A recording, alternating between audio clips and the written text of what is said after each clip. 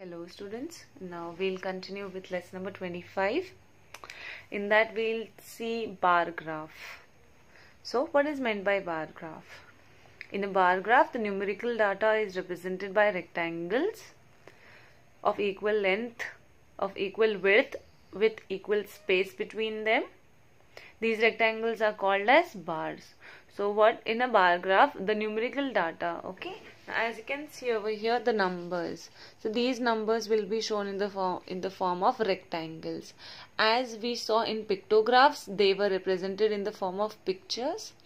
Here we will represent it with the help of the rectangles, which are also called as bars, which will have equal width and equal space between the two of them. Now these bars are of various heights and drawn by selecting a particular scale. Now we have to select a particular scale to draw this. Let us see one example.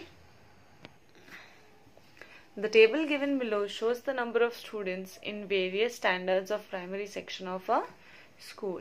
Now standard is given, that is first, second, third, fourth and fifth, and number of students are given 65, 50, 45, 35 and 25. We have to draw a bar graph by taking a suitable scale. Now let us see the solution. The scale we will choose will be 1 centimeter and it will represent 5 students. So I'll show you here. Now the distance from 0 to 5 will be equal to 5 students. Okay, 0 to 5. So this space, that is equals to 1 centimeter. Therefore 1 centimeter will be representing 5 students. So 0 to 5, how many students? 4 students, and here number 5 will be 5th students. 5 to 10, 5, and again so on till 75. Let us see next step. So draw two lines OX and OY perpendicular to each other as shown in the figure.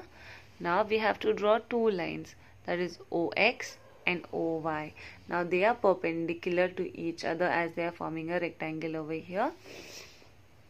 Next what we'll do is, we'll call the horizontal line as OX, this one.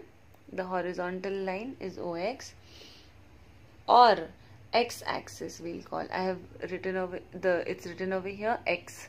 Okay, this is called as x-axis, or you can call it as horizontal line OX.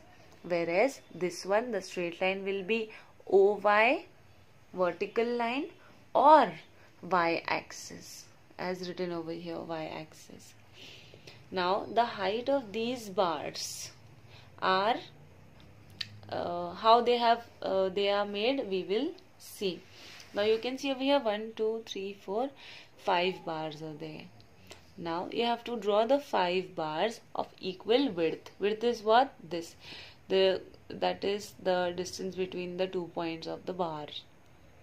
Okay, that should be of equal distance. Suppose if it is 1 centimeter, so you take this also 1 centimeter, this also 1 centimeter, 1 centimeter and 1 centimeter. Now the heights of these bars are changing, as we can see over here. Now how it is changing? It's changing depending on the number of students. So here on the x-axis we have taken the standard, and y-axis we have taken number of students. So number of students in standard first is 65. So you can see over here the bar is reaching till 65. Now next one is second standard. 50 students are present in second standard. So 50, the bar is reaching till 50. Next 45. Next is 35.